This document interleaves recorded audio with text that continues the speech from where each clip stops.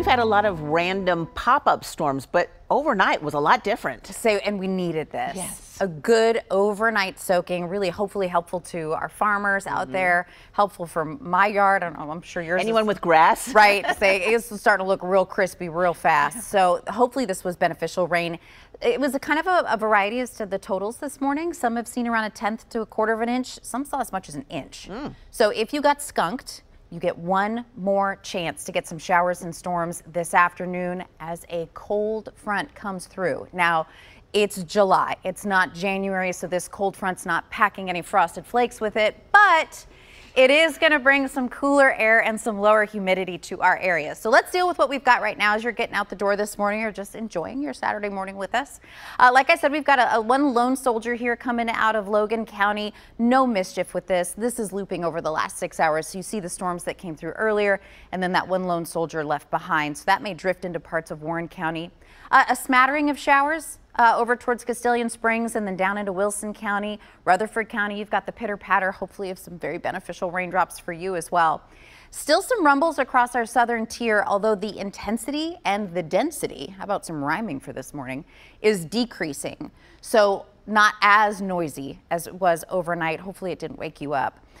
We're not worried about anything strong this morning, but once we get into the afternoon hours and we start to see a couple more storms fire up, just like the last few days. Gusty wind, briefly heavy downpours, that would be our main concern for the afternoon time frame. We are in the 70s, low 70s, which typically would be like, okay, that sounds pretty good.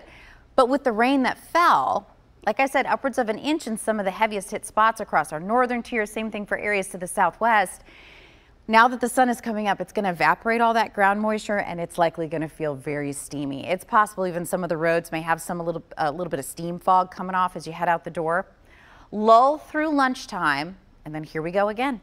Early afternoon and into the evening, once we add a little more heat to the equation and that cold front comes in, we'll kick up scattered showers and storms. Just like the last few days, some are going to get soaked, some are going to get skunked.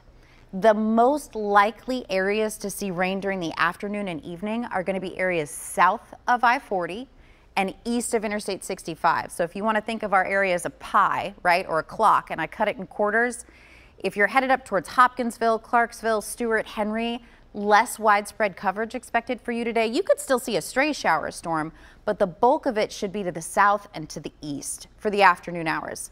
By sunset, we start to dry off. Sunday is bone dry. The humidity is going to be much, much lower. You'll still notice it. It's still going to feel like July. It's just not going to have that smothering quality that it did for most of this week.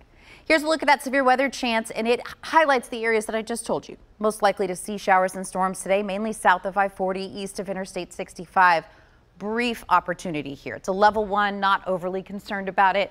Biggest thing to know is that if you've got outdoor plans, if you can hear thunder, you're close enough for lightning to be a concern, so head inside, wait till conditions are clear, and then get back out, hydrate, and have some fun, because with the humidity staying pretty thick today, Jennifer, that heat index is still expected to creep up towards that triple-digit mark. Not as oppressive as it was this week, but it's still going to be hot.